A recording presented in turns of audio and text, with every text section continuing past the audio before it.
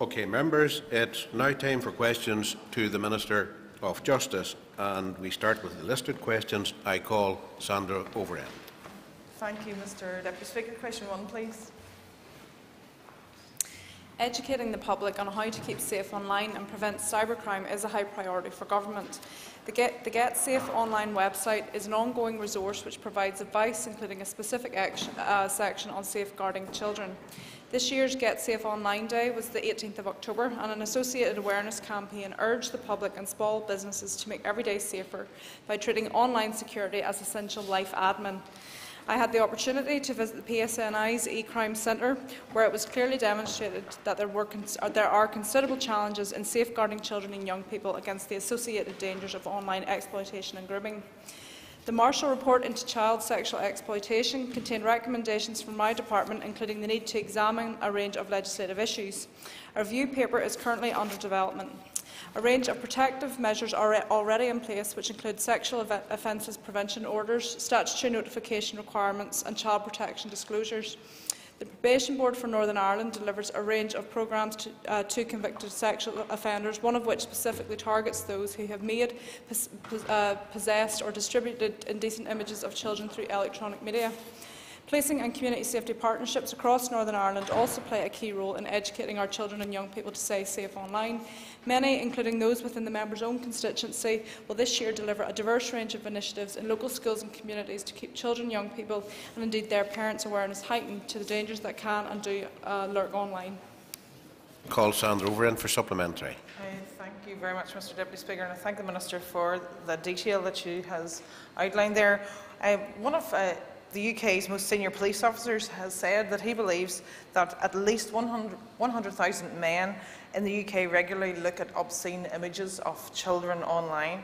Can the Minister really provide any assurances that she, her department and indeed the Executive is increasing the prioritisation of the safety of our young people and is investing real online protection, investing in real online protection and the identification of such predators, especially considering that years after the call for a cross-departmental internet safety strategy, it still remains outstanding?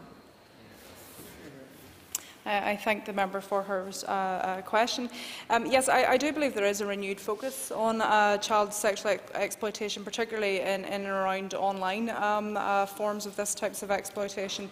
I do think that we're becoming more and more aware and apparent of the nature of these types of offences. The current legislation in place does enable these types of offences to be mitigated against, such as the Sexual Offences Order and the disclosure scheme around child sexual exploitation. But I do take on board the member's comments that it's something I think that we need to continue to have a focus on, because at the end of the day, these are our children, and often when we close the bedroom doors are closed, we're not always aware of what our children are doing, and I think we have a responsibility both within government but also as parents to ensure that we are keeping our children safe online.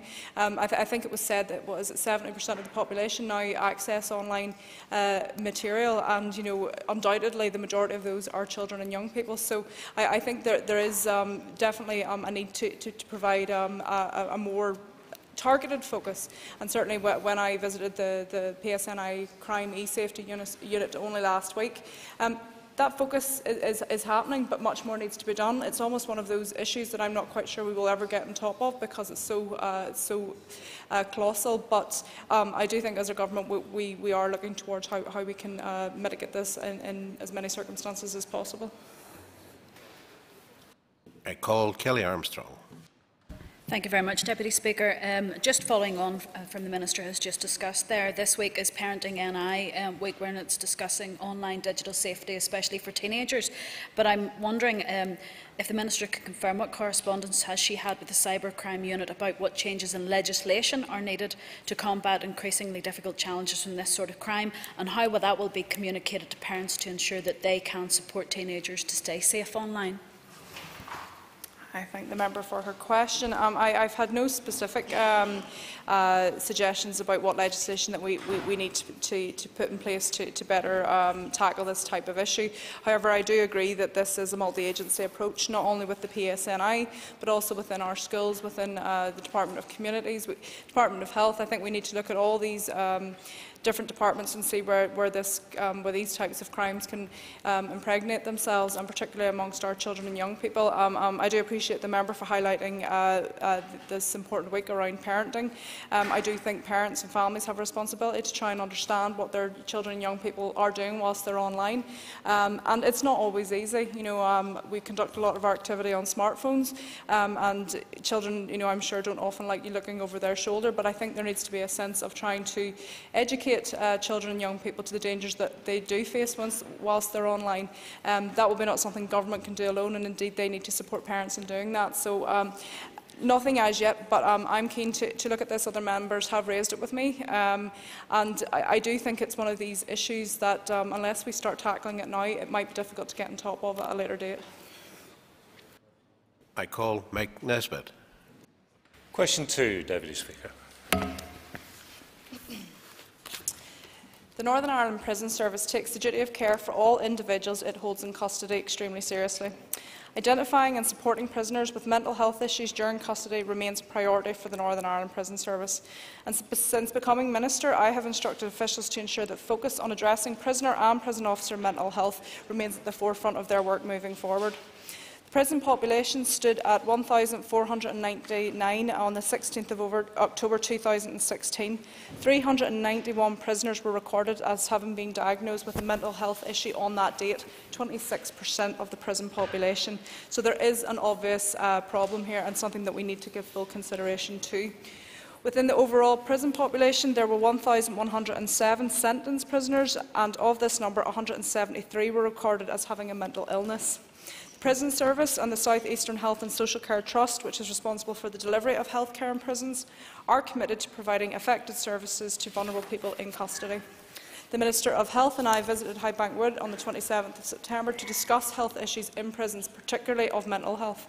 And I will continue to work with Minister O'Neill to ensure that children, young people and adults in the criminal justice system are healthier, safer and less likely to be involved in offending behaviour. Mike Nesbitt for supplementary.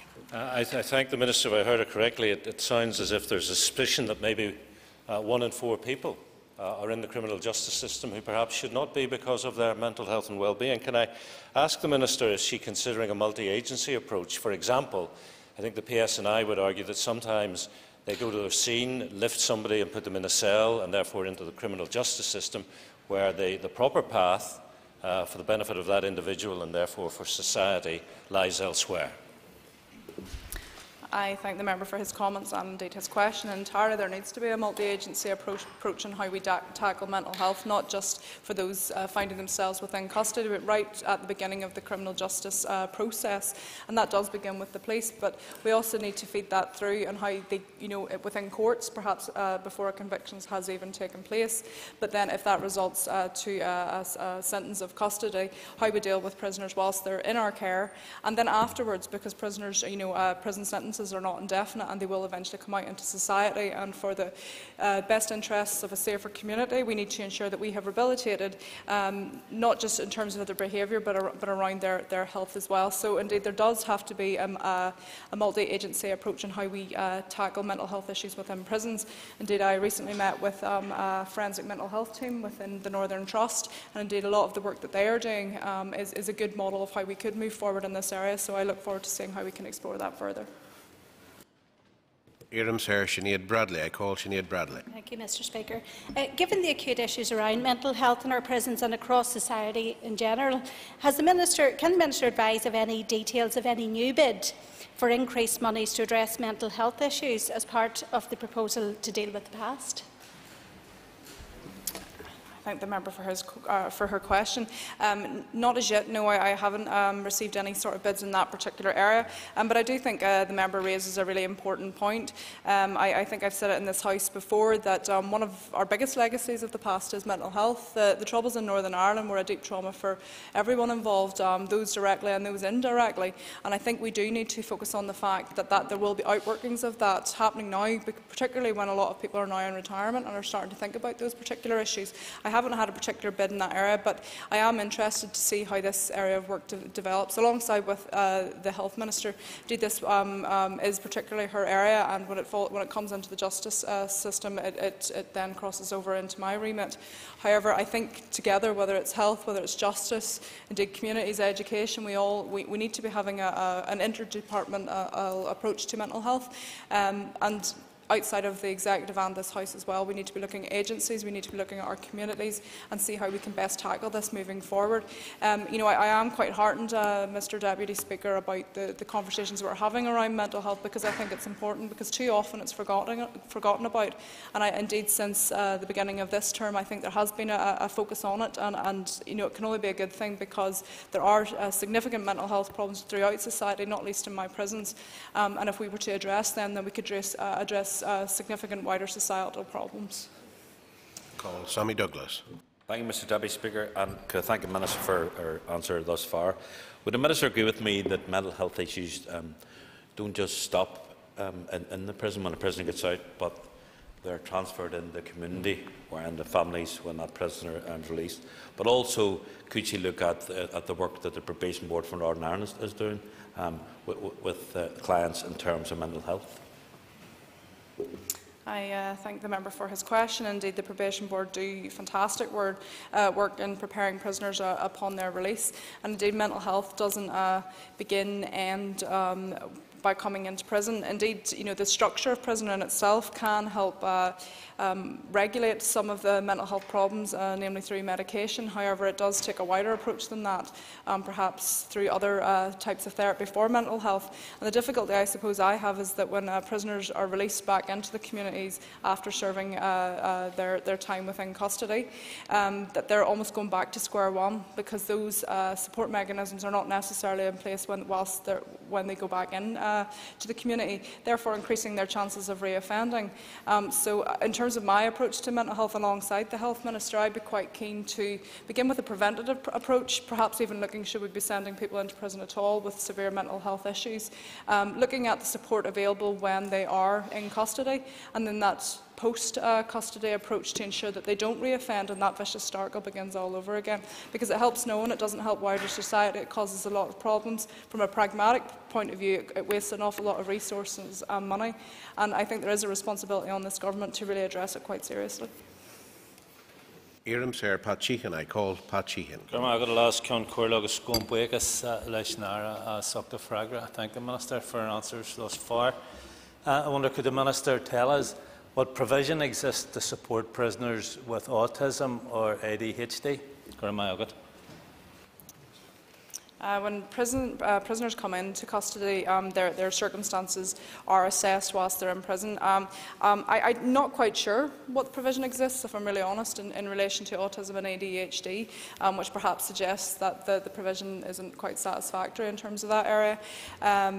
I would be keen that we do look at this. Again, mental health are not the only reason that leads people to offending within society. Issues of learning disability, autism, ADHD should be considered as well. And indeed, the forensic mental health team that I alluded to earlier, I met with them from the Northern Trust. They do look at all these issues because they themselves are coming from a multi-agency approach. So it's not just about clinical care of mental health through various prescribed drugs. It's also the therapy of mental health. It's also their environment, their circumstances. So occupational therapy will be in there as well.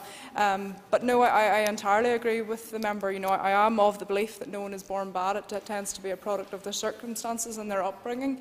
And I think if we can tackle those issues upstream, then perhaps we won't have people offending in the first place. And certainly if we can tackle them whilst they're in our custody, hopefully we will not have them reoffending when they are released.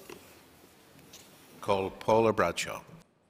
Mr Deputy Speaker, and thank you, Minister. Just to follow on actually from that last point you made, could you give us some specifics around proposals you're bringing forward for those to diagnose and treat those people within the youth justice system so that they don't become adult prisoners of the future? I thank the member for her question.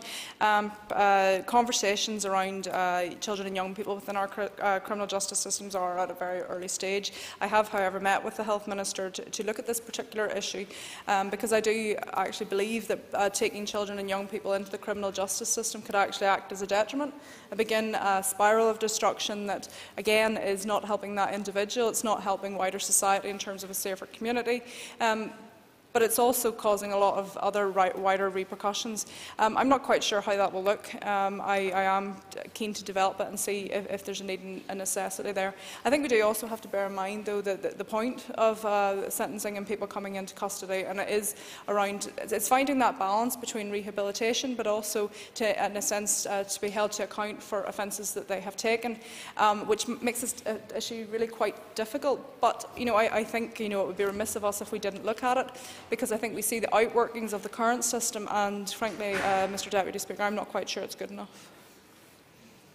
David Hilditch isn't in his place. I call, therefore, Steve Aiken. Deputy Speaker, could I ask the Minister for Justice for question number 4. Thank you, the member. I am committed to reducing expenditure on legal aid through a range of measures to tackle demand and the cost of individual cases.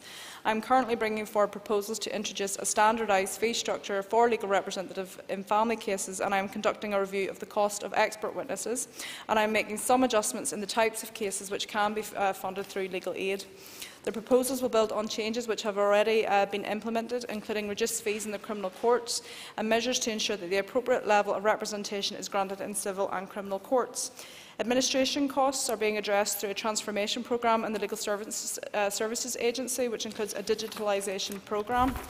I am considering the recommendations in Access to Justice 2 and will bring forward an updated strategy for legal aid. I will also consider any relevant recommendations from the Gillen Review to ensure that we take a strategic approach to reform. Legal aid is demand-led and exists to provide support for the most vulnerable in society to get access to justice. Last year, the budget provided for over 90,000 acts of assistance. Steve Aiken for supplementary. I apologise for my earlier getting it slightly wrong. Could I ask the Minister, given recent high-profile cases, including that of Hazel Stewart, where over allegedly £600,000 has been spent on legal aid, does the Minister agree that more must be done to restore public confidence in the legal aid system? Thank you. Thank the member for his question. I'm sure the member will appreciate that it would be inappropriate for me to comment on individual cases, but I do take the point that there has been a lot of conversation around the cost of legal aid, and indeed the bill is significant. I suppose some could say that that might demonstrate that we are providing access to justice in all these types of cases.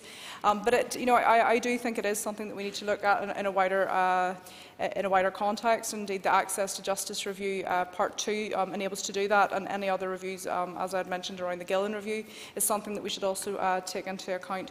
But I am very aware of the public perception around legal aid, and I'm working towards seeing how I can do something to ensure that public confidence. Thank you. I call Pam Cameron. Deputy Speaker, I thank the Minister for her answers thus far.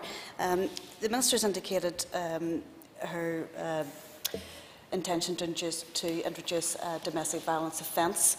I'm just wondering if the Minister could tell us what impact that might have on the legal aid bill and when if she has any timelines for introducing the offence. In terms of the offence, it's something I'm working to. I give myself a very definite timetable in relation to the domestic violence offence, but it's one that I'm really confident that I will meet. In how that will affect legal aid budget, it's really around the access to justice provision of legal aid, and to ensure that the most vulnerable within our society does get that access to justice. So I would imagine it will be facilitated in a similar way to other cases. Sarah Michaela Boyle. Minister, can you confirm the plans to reduce the cost of legal aid will not in any way impede proper access to justice for all sections of society? Gormargaret. I thank the member for her question, and as outlined earlier, I suppose we need to almost reframe the message of legal aid and the purpose of it. And indeed, from my perspective, legal aid should be the resort of access to justice for the most vulnerable within our society. Indeed, that is the focus that myself and my department are putting towards legal aid, to ensure that those who require access to justice, should indeed get it. I think, however, to balance that particular argument, some would say that this is access to justice, others would say that this is a significant bill within my budget, and indeed that's correct. And it is a case of, we have to try and ensure that, we can meet within our budget, and indeed this year, we're quite confident that we can do that. But I think overall we have to ensure that this is about access to justice. The figure in itself is quite significant, but perhaps we should look at that in a way that it's demand-led, and we are satisfying access to justice in that respect. Here Sir Alex Atwood. I call Alex Atwood. Thank you, Mr Deputy Speaker. Could I ask the Minister to give a firm personal commitment here and now to the legal aid funding for the family court?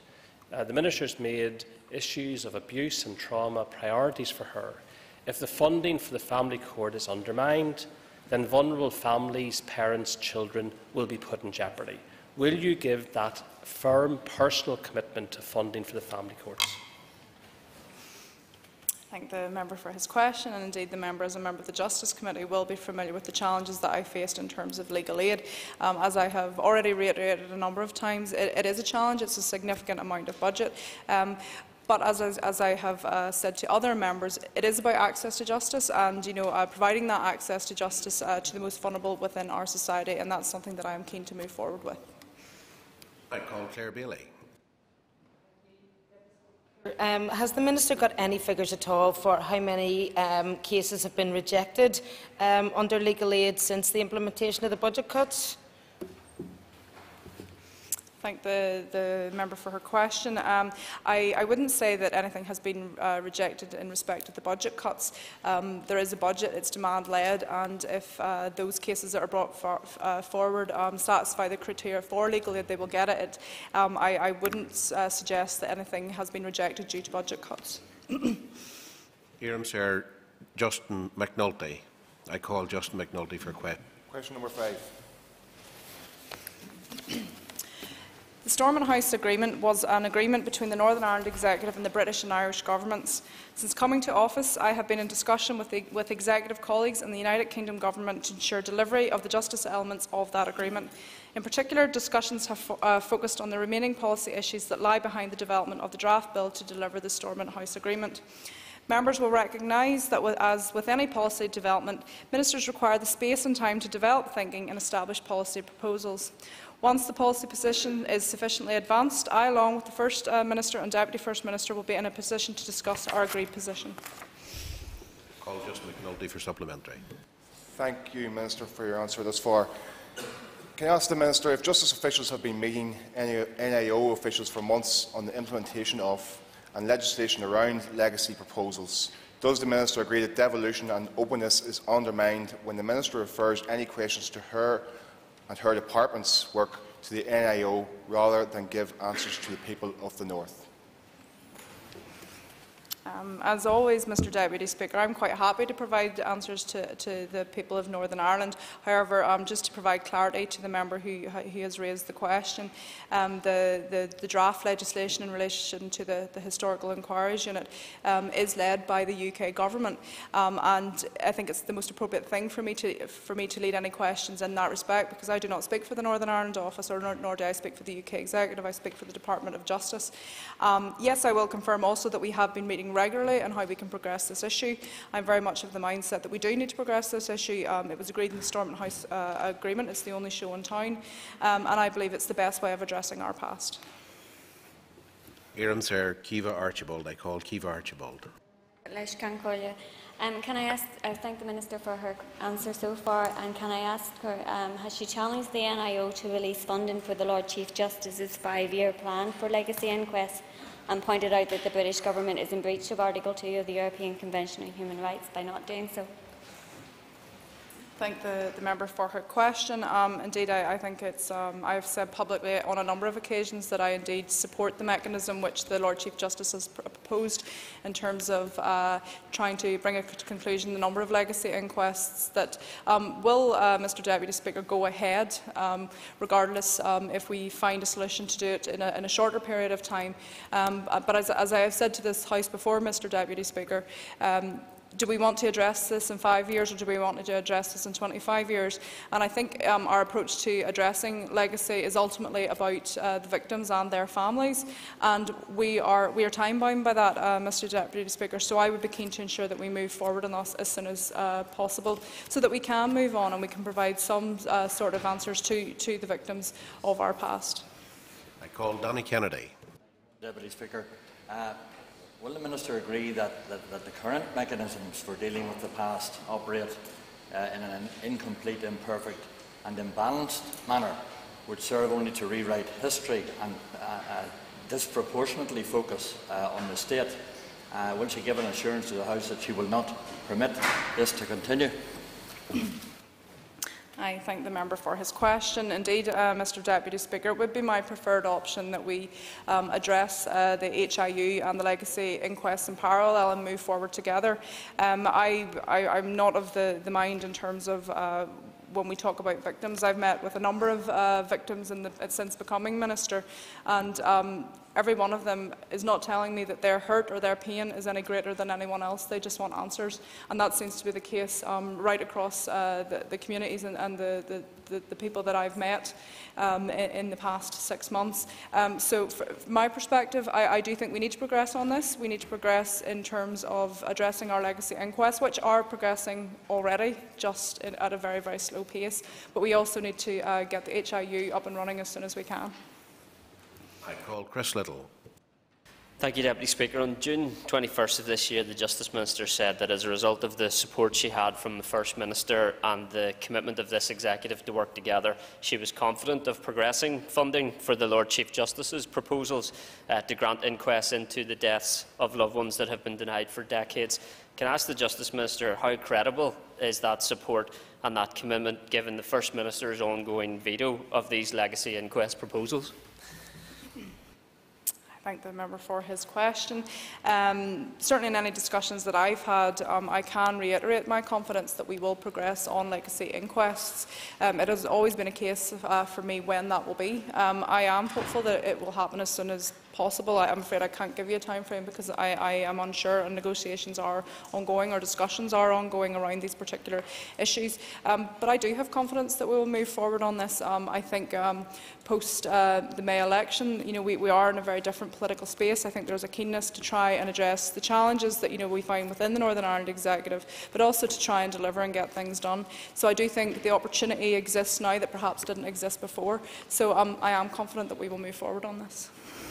I call Jim Allister for question. 6.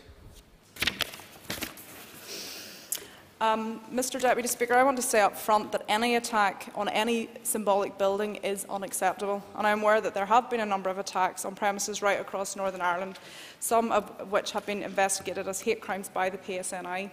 At a strategic level, my department is committed to tackling hate crime from the criminal justice perspective through the delivery of the Executive's community safety strategy, and works with a range of statutory, voluntary and community organisations to take this work forward. At an operational level, I understand that the PSNI has a control strategy dealing with attacks on symbolic buildings, and that patrols pay attention to such buildings in itself. In addition, policing and community safety partnerships, which are jointly funded by my department and the Northern Ireland Policing Board, work at a local level to develop solutions to local issues and to enhance community safety. Information on prosecutions and conviction data sets within my department is sourced from ICOS, the Northern Ireland Court and Tribunal Service Information Management System. Within this system, information on the type of building which may have been attacked is only held in the detail of charges for which an individual is prosecuted at court, which is not searchable in an automated way. Therefore, it would only be possible to identify prosecutions or convictions resulting from attack on symbolic buildings through a manual trawl of court records. Offences committed in relation to such attacks may be criminal damage or arson, of which there are a number prosecuted at court each year. For example, in 2015, there were 1,908 convictions where at least one offence was that of criminal damage. While only a small percentage of these will relate to attacks on symbolic buildings, given the number of cases involved, a search of these records would incur a disproportionate cost. I have time for a very quick supplementary and a very quick response to you, if it can. Is it not quite appalling that, having been able in another answer to indicate there have been 132 attacks in Orange Halls in the last 5 years, that the Minister cannot tell this House how many prosecutions there have been? Is that because of embarrassment? Surely, if there's a spreadsheet showing the number of attacks, there must be a column, so to speak, that shows if anyone was prosecuted or brought to justice. Is the Minister too embarrassed to tell us? No, indeed, I'm not embarrassed to tell you. I think the people who commit these crimes should certainly be embarrassed, and it's something that I do condemn. These types of attacks, whatever their intention may be, are abhorrent. It's not the case that I'm too embarrassed to tell. I can confirm that it would be at a disproportionate cost, that we cannot provide the figures. I'm not quite sure why the member is so focused on the figures in particular. I think the point he raises is a good one, in that these attacks are happening and they're continuing to happen. And around hate crime, we need to look at the reasons why and see how we can best address these moving forward. Okay, that ends the period for listed questions. We now move on to 15 minutes of topical questions, and I call Steve Aiken. Thank you, Mr. Deputy Speaker. Has the Minister been briefed by our officials on any possible implications to Northern Ireland on the second reading of the Criminal Finances Bill 2016-2017 in Westminster tomorrow? No, I cannot confirm that I can recall any such briefing, but truthfully it could be my own ignorance in that respect, but I will come back to the member with a response as soon as I get it. Steve Aiken for supplementary. I'm sure, Minister, it's not your own ignorance. I imagine that if it was brought before you would have been fully aware of it.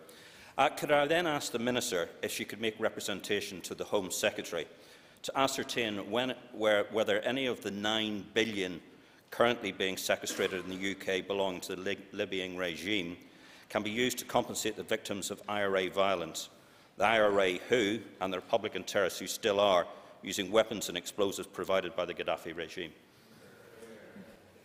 Yes, I'm quite happy to take that request forward and see what response we can get. Thank you. Nish Earham Sir Catherine Seeley for Honeycast. I call Catherine Seeley for a question. Thank you, and I thank the Minister for her responses so far. Can I ask the Minister if she would support a review into Part 111 of the Public Order NI Order 1987 Act, which is in relation to acts likely to stir up hatred or arouse fear, following recent comments from the Chief Constable that the legislative framework would benefit from a review which he would support?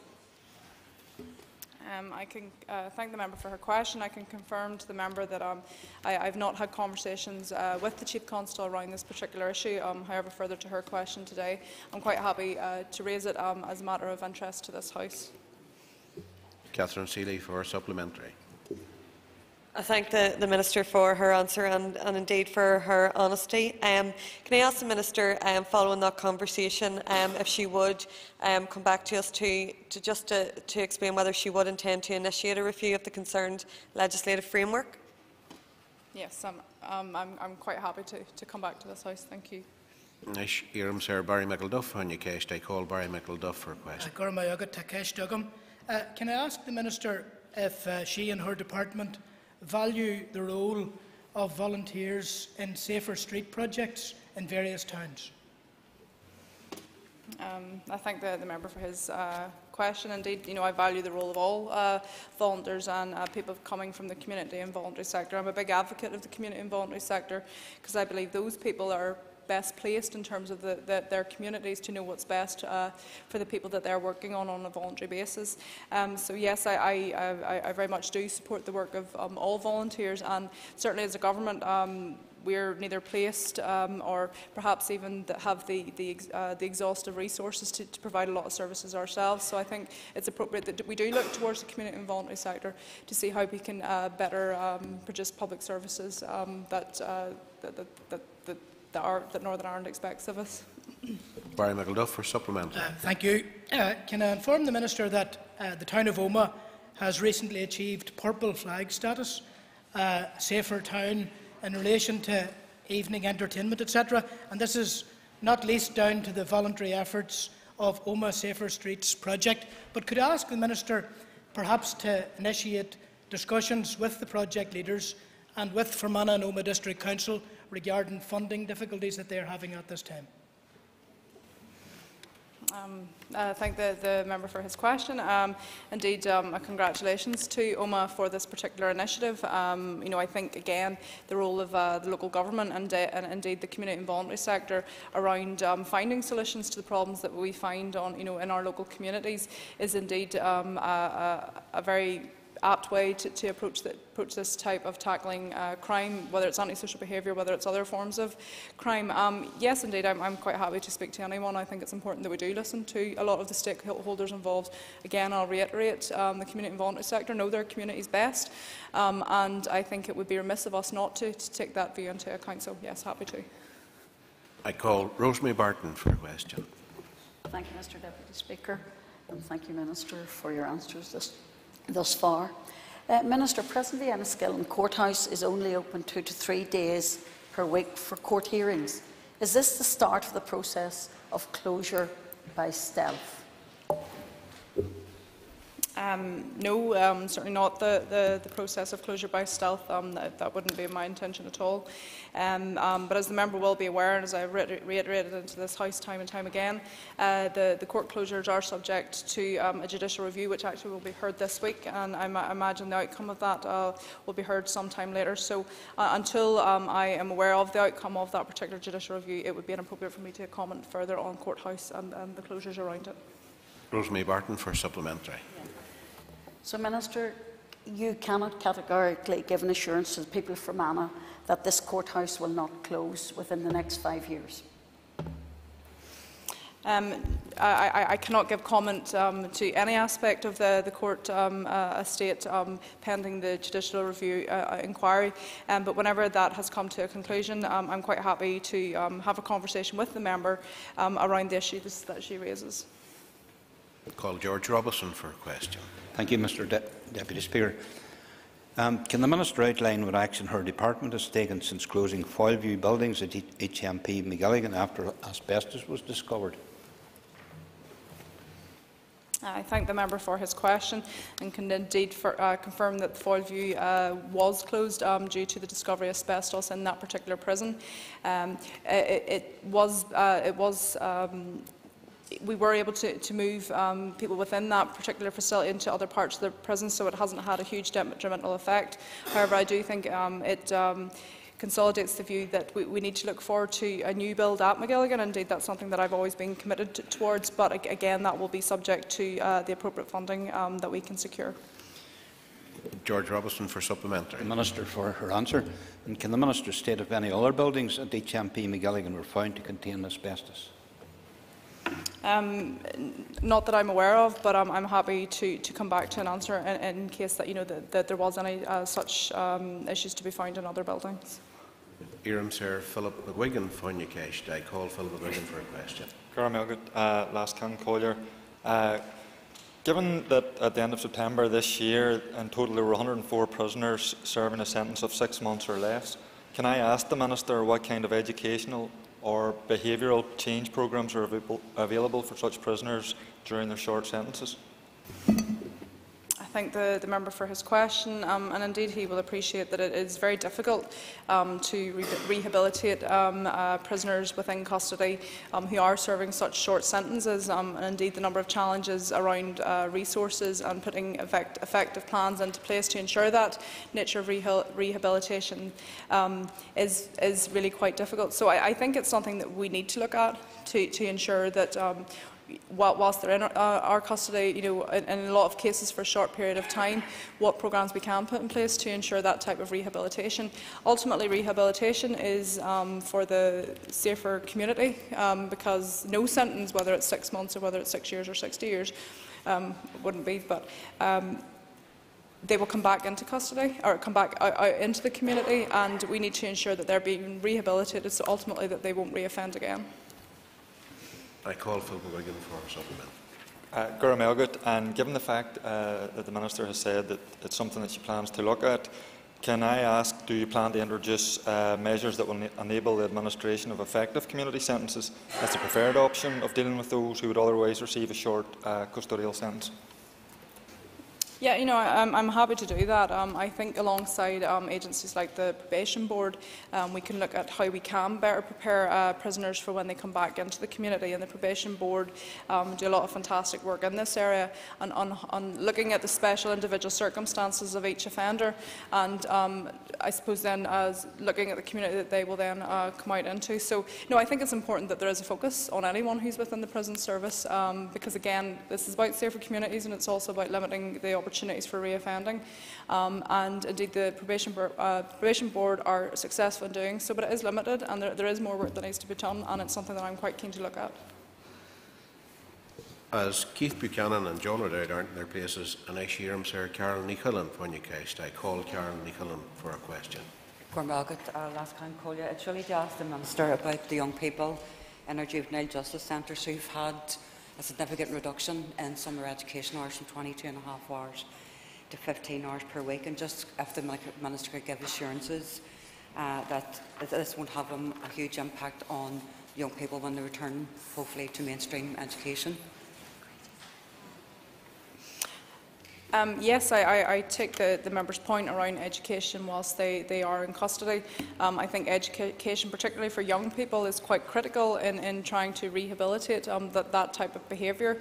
I do have issues around the fact that we take children, young people into the criminal justice system, and we need to provide that support that when they do come back out into the community, they are not falling behind, because I suppose that points to a wider societal problem if that be the case. So certainly, along with the Education Minister and the Health Minister, we are looking at children and young people within custody and looking at the appropriate measures in place to better support them. Education needs to be central to all of those things, because then it will reduce the likelihood of reoffending and give them better opportunities when they come out, better opportunities for employment. We find that people who have those opportunities for employment are less likely to reoffend. So it's something that we need to put a focus on.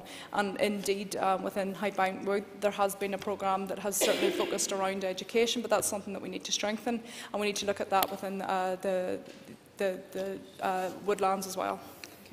Carol Enniskillen for a supplementary. I thank the Minister for a comprehensive response, and I suppose I will write to her at a later stage, particularly about around some of the details of that transition process, but she's partly answered it in terms of what details there are for children and young people going through the criminal justice system, but also to make sure that even for children who aren't academically inclined, that there's opportunities around vocational training and education for them as well. Yes, I think that that's entirely the right approach. Too often we associate education with academia, and not everyone is academically minded, and that's perfectly fine. Indeed, we need to look at the vocational opportunities, and indeed some of those initiatives already do happen within the custody arrangements, and often are the ones that are deemed to be quite successful. But no, certainly I think we have to look at how we can better strengthen that to provide the skills, that when young people are coming out of custody, that they do have a better opportunity, and that to me that's the best outcome for all. Sir Declan McAleer from Newcastle. I call Declan McAleer for a question. Could the Minister inform us what aspects of mental health care in prisons does she hope to prioritise to a project advisory group which is responsible for public protection matters? I thank the member for his question. Indeed, I think the issues around mental health within prisoners, both within prisons, both for prisoners and prison officers, is something that has been given a renewed focus since I've become Justice Minister and since the new Minister of Health has taken post. And as I've reiterated many times, I'm pleased at that approach, because a lot of the issues that we find within our prisons are primarily down to mental health, addiction problems, learning disabilities, as we discussed earlier. I was quite pleased to meet with a group, I've mentioned it a number of times already, Forensic Mental Health, who look at the very specific circumstances of people finding themselves within custody. And indeed those arrangements are particularly for people with severe mental health issues. But I think there could be perhaps an opportunity to extend that to all people coming within prisons. And again, it's not just about the health care they receive, it's the wider support that they also receive, whether that's in terms of the social care aspect, whether that's in terms of the environment which they're living within. Again, it has to be a before, during and after approach. People are coming into our health system with mental health issues. Whilst they're there, those are often being manifested because being in prison is not an easy environment, and I'm sure that we can all appreciate that. Coming out of prison is at probably the critical stage, because we're almost putting prisoners back to square one. If we're sending them out into the communities again and the support systems are not mechanism, we're pulling the rug from beneath them, essentially, that we've worked hard to put in place. So I think there needs to be a threefold approach, beginning, middle and end. And this won't be an end for an awful lot of people who find themselves within the criminal justice system. So I'm really quite pleased that the Minister of Health has made it one of her priorities, and certainly moving forward it will be one of mine. We have time for a quick supplementary and a quick answer. Well, I note and welcome the very good joint work that the Minister is doing with her counterpart, the Minister for Health, and dealing with the mental health care needs of people who are in prison. Could you tell me, have they been or are considering looking at support for young people who have got ADHD and autism who are in prison?